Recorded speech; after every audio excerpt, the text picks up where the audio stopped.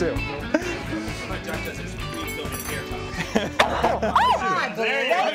Oh my goodness. I sneezed into my napkin. So earlier today you were laughing and you snorted, and now you just sneezed on live TV. Sorry. Kitchen scientist Dan Kohler is here to explore the mysteries of black garlic and reveal the properties that are mysterious to all of us. Welcome, Dan. How are Thank you. Thank you. I'm great. How are you guys? Dan, what is black garlic? Look, black garlic, simply put, is garlic that has been roasted very slowly for a very long time. So is this a new thing or something that's been around? Well, this is my favorite part about black garlic. It has dueling origin stories, unlike Spider-Man. So with black garlic, it was either developed in 2004 by a man in Korea named Scott Kim, who also patented it, or it was developed 4,000 years ago. We've got a chef in England named Mark Boatwright, and he said he unearthed a recipe 4,000 years old that taught him how to make black garlic. I'm going with that one. I'm going with the... I like that one. It makes it more interesting. How much do you really know about garlic? I know a lot, but I think my other secret ingredient in the kitchen right now knows even more I than I do. love garlic. It's your favorite, yes? Yeah, it's my favorite ingredient by far. Supposedly they say if you take a clove of garlic and rub it on your foot, within 30 minutes you'll be able to taste it. Have you ever heard that? Is that before? true? I've never heard that. Yeah. What? Never heard that. It goes through your system like that. That sounds like a Kim segment. But look, after she irons the bacon, she can rub garlic on her foot. So how You've do we all got make some this? garlic. Well, you've all got some garlic in front of you. So let's talk about what's in front of you right now. I'm going to cut this one first. Ooh, look at that. Ooh, that looks good. You like that, Jack? Yeah, it looks. Okay, so I want everybody to smells so start good, too. start with the raw garlic. That's the one you obviously know right there. Raw garlic has a very pungent flavor Very to it, right? strong. Oh, my. And what that is, it's a sulfuric Woo-wee. compound. Okay, it's a Wait a minute. Did you just see the woman sneezes, she dropped it. snorts, and then she puts food all over it? Dropped it on the floor. I'm sorry. It was so Yeah, strong. you're it trying knocked to the steal my socks thunder off. here. No, go ahead. So that sulfuric compound is called allicin, and it's a very strong antioxidant. It's very good. It's really good Really for you. good for you. Now, in the middle, you have roasted garlic, which is what we've got right here. Jack, do you ever roast garlic at home? All the time for garlic bread, it's amazing. Right? Yeah. Amazing. So the texture is perfect. It sorry about turns caramel golden, and you can smash it into bread. Now, roasted garlic, we're roasting this at about 400 degrees for about 45 minutes. But when you do that, that antioxidant, that sulfuric compound, allicin, disappears. It dies with the exposure to heat. So if you go through the looking glass and keep roasting your garlic, and that's what we do with black garlic, we drop the temperature and we extend the roasting period, all of a sudden you get these new enzymes, these new antioxidant compounds, one called S-allicectine, that is twice as potent as the original allicin, and it's more bioavailable, so your body absorbs it quicker. And garlic, yes, Ken? So when you do the roasted garlic, Yes. it loses all of its antioxidant properties. You're basically eating air or butter. Or No, you're still eating something that's full of vitamins and minerals. It's still very good for you. You have, however, lost that antioxidant compound. Okay. And so that's one of the things that's amazing about black garlic.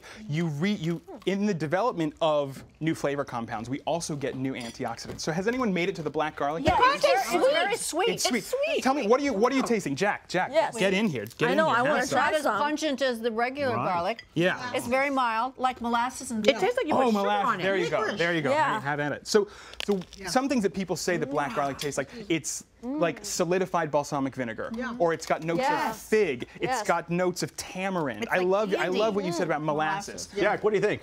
It's so good. I'm going to have to incorporate this in some of my recipes. Let me tell you how you can do that. Pop that rice cooker open for me. So black garlic sounds like something you've got to buy at a specialty shop, right? How do you open this? I missed I was when like, you how do you do said this? how long you have to bake it for. We're getting there. Oh, okay. You haven't missed anything. I didn't want to We're miss so that. excited about it. I did not. Okay. So black garlic you can make at home in a regular rice cooker. Will you toss these in there for me? Yep. Throw a couple more. And the keep warm function on most rice cookers, shut that, is a pretty standard 140 degrees. So all you do, you put it in there, hit keep warm, and walk away for 10 days. Oh my. 10 days. 10 days. We're going to leave this Wow. cooking for 10 days. Doesn't it permeate the house with the smell of Yeah. garlic? It does. So maybe put it on your patio, put it in the garage. But what you get is this sort of stunning kitchen ingredient, right? This is a secret weapon. It's got so much flavor in so little space. And you can do it with any of the allium family. Jack, do you know what the allium family is? They live right next door, don't they? They've been horrible neighbors. Oh, I got a drum roll there. So the allium family are bulbous vegetables. We've got lilies, we've got garlic, we've got onions, scallions, leeks. So any of these really hardy alliums, they store their growth potential in sugars. A lot of other roots that grow underground, they store their growth potential in starches. So when you roast a potato, you get some sweetness, but you don't get a ton of it. With the alliums, when you roast them, their cell walls break down, that water cooks off, and all of a sudden, all of those sugars condense. So you can do this right here. I've got a shallot. Anybody want to try some? Oh yeah, yeah. Yes. Some black shallot. How long does the how will it black last? garlic last? Right. Ah, this is the amazing thing about it. Once you've done this, you can keep it in your fridge almost indefinitely. Really?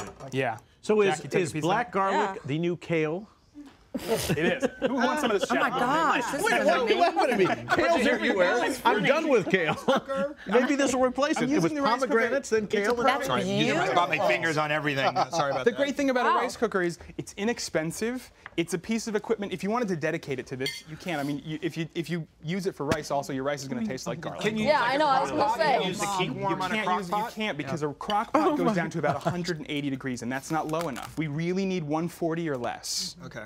That's what's amazing about this whole So thing. you would use black garlic as an addition to what kind of dishes? Oh, so this is great. It goes with everything, right? You could sear a steak in like the cast iron pan you had over here, right? Yeah. So we'd sear a steak, we would let it rest, and then you just smash a black garlic clove here. You've already got this beautiful paste. We're gonna throw it in the pan, a little black pepper, a splash of vinegar, and pour that back over the steak. You have a perfect pan sauce right there, ton of flavor. Yeah, for sure. Or you can treat it like a black truffle. You ever had black truffles? Yes. Right. So they're Like, of course. so black truffles are precious and they're expensive, so we use them sparingly. And we use them a lot in Italian cuisine. But with black garlic, you can slice this just like you would thinly shave a truffle and scatter it over pasta, except you can go to town on it because Yeah. this is not expensive. Dan, that's a great job. We learned a lot, and it tastes amazing. And to find more steps and projects, gonna- go to renegadekitchen.com Good. and our Pinterest page. Debbie Metnopoulos, what's coming up? Black garlic and onions. The only thing missing is stinky cheese.